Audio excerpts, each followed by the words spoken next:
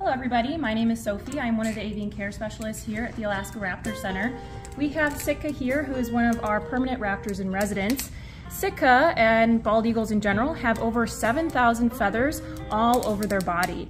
When one of them is molted off and a new one comes in, these feathers are sent out to the National Feather Repository in Colorado, where they are then doled out to different Native American communities. Otherwise, they'll go to different educational centers, just like here at the Alaska Raptor Center, where they're used for different educational purposes.